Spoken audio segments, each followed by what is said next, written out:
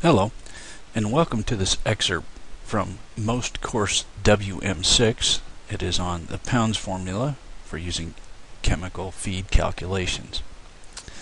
Remember the 4 steps that we begin each math problem with. The first is to read the problem and then read it a second time to make sure that it sounds the same way that it did the first time you read it. After we've done that, we need to establish the question. The question is not a whole paragraph, it's just 4 or 5 words that simply state the question.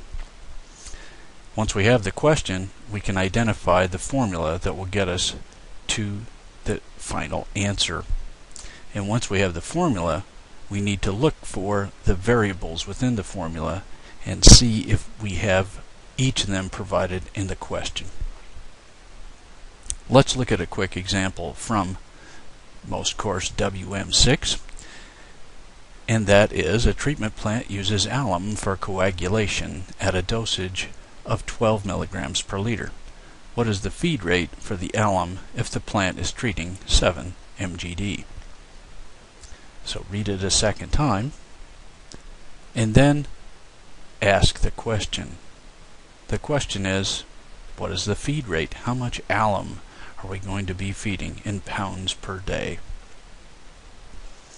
The only formula that will get us to this point is the pounds formula, and that is that the pounds per day of alum in this case will be equal to the flow rate of the plant in mgd times the chemical dosage in milligrams per liter times our constant of 8.34.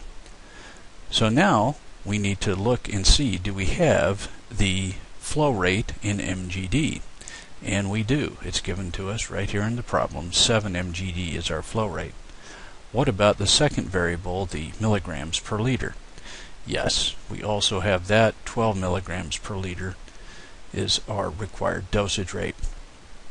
So now it's time to go ahead and calculate our answer, plugging these bits of information in. mgd times milligrams per liter times 8.34. 7 is our mgd, 12 is our milligrams per liter, and when we do our calculation we see that the answer is 701 pounds per day.